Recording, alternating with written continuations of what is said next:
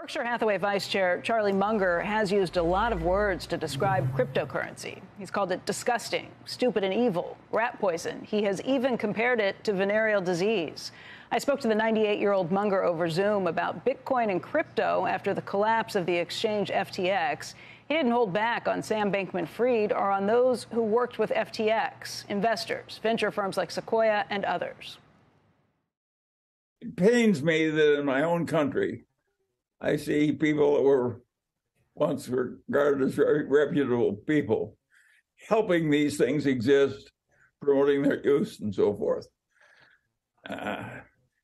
This is a very, very bad thing.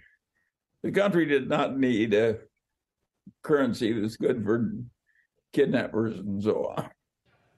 What do you think happened? Because there are a lot of big names, a lot of people and firms that you might not have anticipated. That's what impresses me.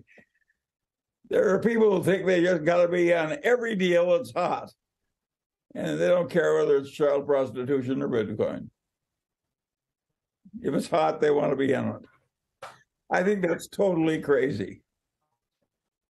Reputation is very helpful in financial life. And to destroy your reputation by associating with scumballs and their scumball promotions is a huge mistake. Do you think those companies did any due diligence, or what happened? I think they actually mean well, though that you're seeing a lot of delusion. It's partly fraud and partly delusion. That's a bad combination. I don't like either fraud or delusion. And the delusion may be more extreme than the fraud. Delusion, how so? Nobody's going to bet a new thing that every 12-year-old kid can be a billionaire or something. He just calls it Munger coin. He starts trading it or something. It's crazy. It's demented.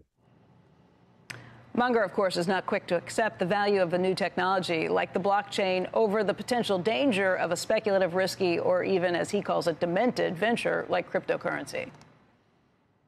Once you've got a good idea, it's much easier to push that to wretched excess. That's why good ideas carried to wretched excess become bad ideas. And once you got that concept in your mind, of course, it's always going to be some good idea. Nobody's going to say, I've got some that I want to sell you. Like the blockchain. It's high octane blockchain. Blockchain is a new good thing that's come up, like fairy dust.